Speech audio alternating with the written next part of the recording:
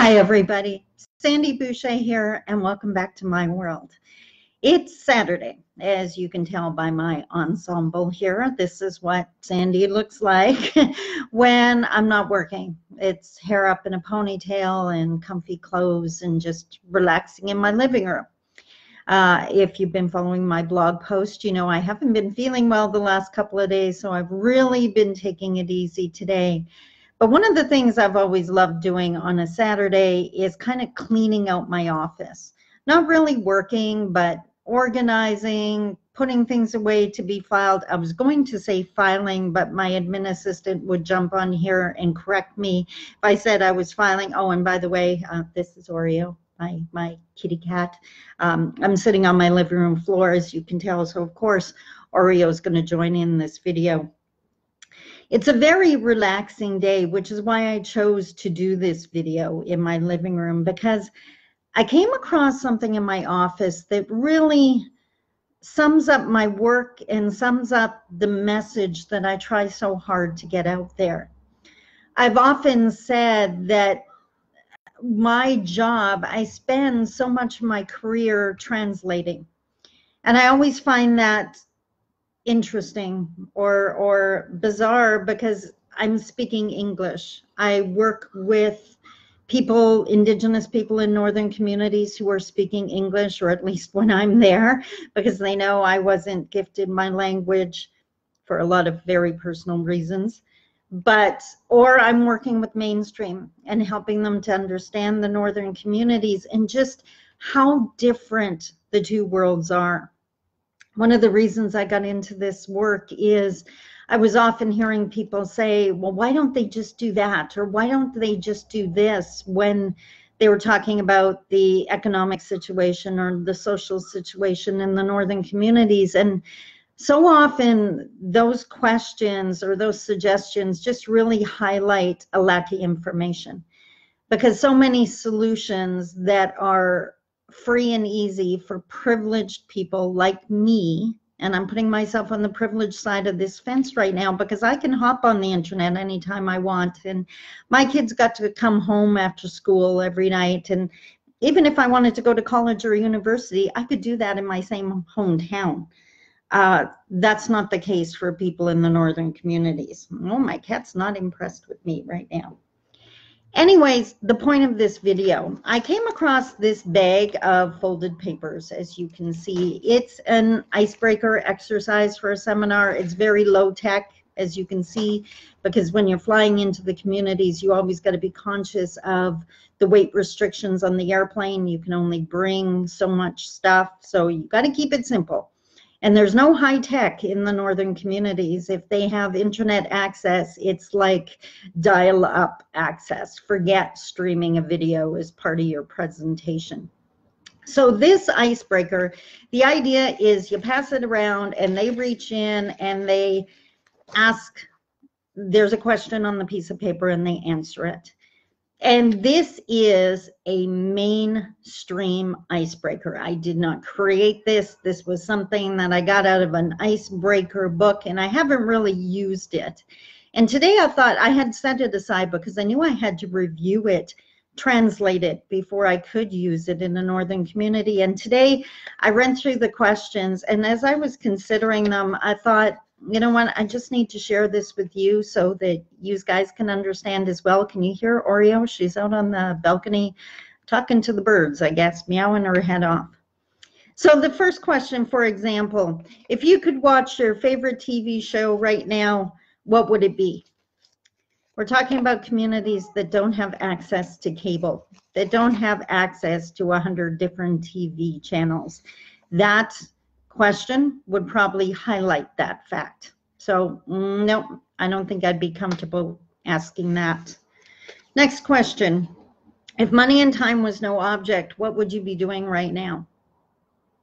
Well, I'm often speaking to people that have all the time in the world and definitely don't know what having money is like. And even if they did, the things they could spend it on would be incredibly limited unless they ordered it off the internet and prayed it could fit on a plane and they could afford the incredible shipping charges. So yeah, I don't think I'd be comfortable asking that one either. So what do we have next? Next question. If you could change anything about yourself, what would you change? I'm in northern communities often racked by suicide epidemics. I wouldn't want to ask this question because it would probably break my heart to hear the answer. I work with people who want to change everything about themselves, who struggle to see themselves as having any kind of worth. That's the work I do, to help remind them that Creator made them beautiful and sacred, and they are worth so much more than a comparison to mainstream. So no, I wouldn't be asking that one either. There's got to be some in here I can ask. If you had to be allergic to something, what would it be? Okay, that might be funny to ask. So yeah, I could ask that one. Next one, what would the next question be? If you were sent to live on a space station for 3 months and only allowed to bring 3 personal items with you, what would you take? I might change that up a bit.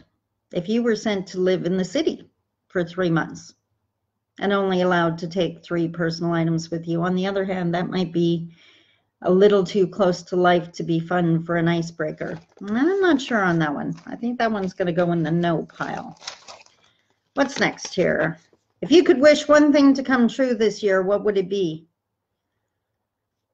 If I was doing this as an anonymous exercise where they could write down their answer and not have to admit it, yeah, I could ask that. Preparing myself for what could be heartbreaking answers.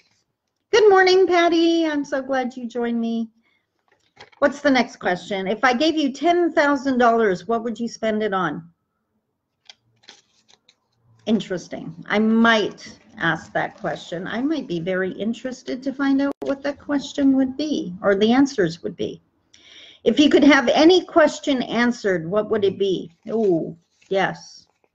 Realizing that there might be youth in the northern communities asking why so many people hate us.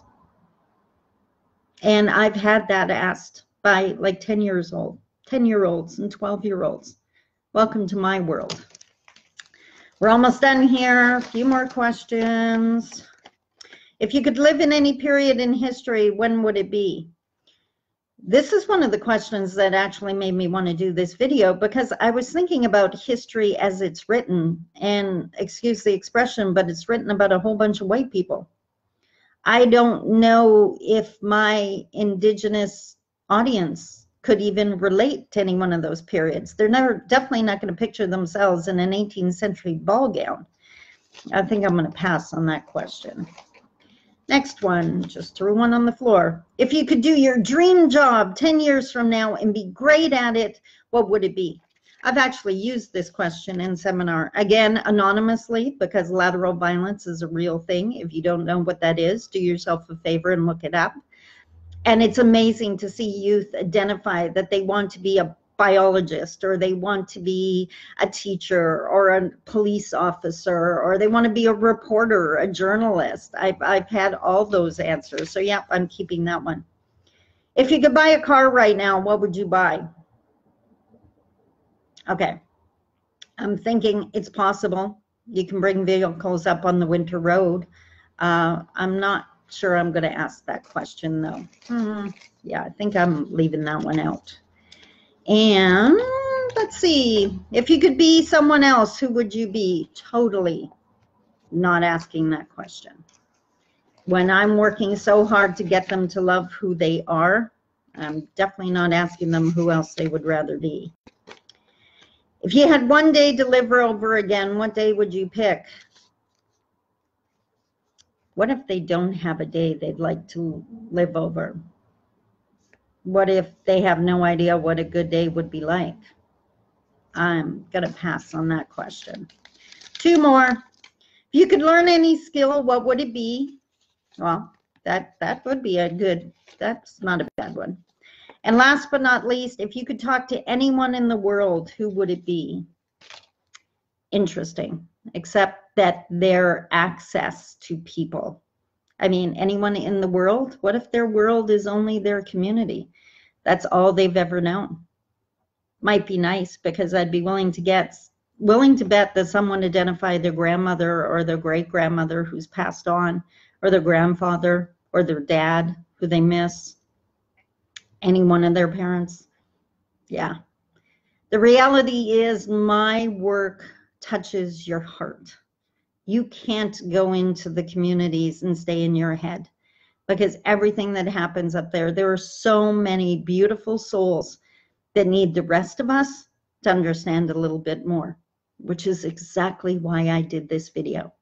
So for those of you in the northern communities or from a northern community, my heart goes out to you. You are stronger and more beautiful than you can even imagine. And if you need help remembering that, then you just send me a message. Just go to sandyboucher.com, hit contact me, and I'll be there for you. And for all the other people who live lives of privilege, let's remember that before we make crazy suggestions about what they could do.